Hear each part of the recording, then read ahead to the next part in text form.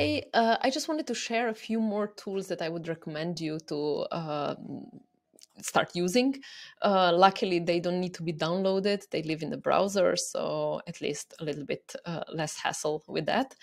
One of them is GitHub. GitHub is like a social network for programmers, but of course it's way more. It's a collaboration tool. So for example, this is one profile of one very well-known JavaScript developer called Substack. You can find the repositories of code that he's working on. This code, for example, has many contributors. So GitHub is not just a social network, but it's also a collaboration tool. You can write code together with other people. People can open issues and maybe ask for certain features or let you know about errors or bugs in your code. You can also copy the code by forking it. You can click fork here, and then you copy it to your profile, and then you start adding some features that you want to see that maybe the original creator doesn't want to add. So all the code here is open source and it's open for everyone to use. There is no copyrights in this sense. So the whole culture is about sharing and trying to build and use each other's code and to make some cool stuff that then everyone can use for their work.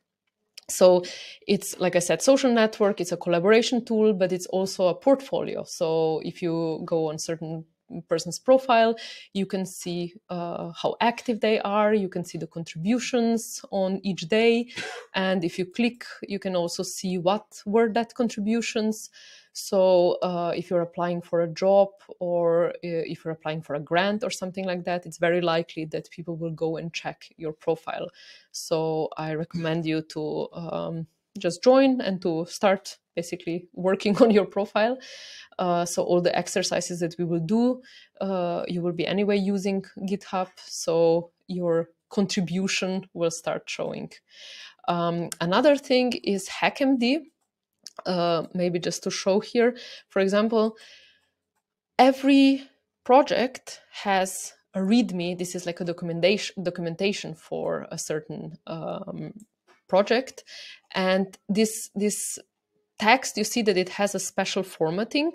This comes from Markdown language, which is something similar to HTML, but HTML we're using more for building web pages, but Markdown is used for making like notes, for basically formatting documents.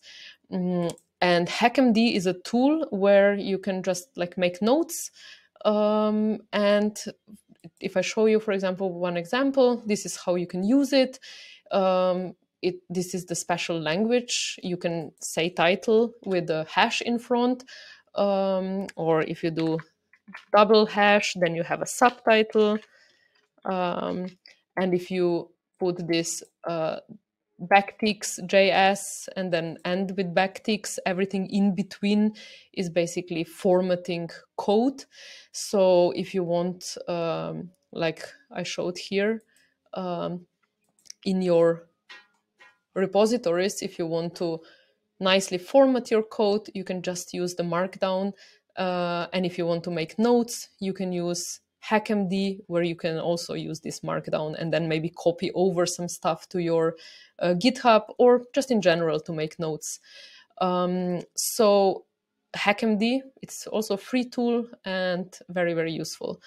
And one last thing, so that you don't forget about these tools, I definitely recommend you to create a folder for storing all this information, and then you can just start dragging all these cool links in so that you don't forget about them.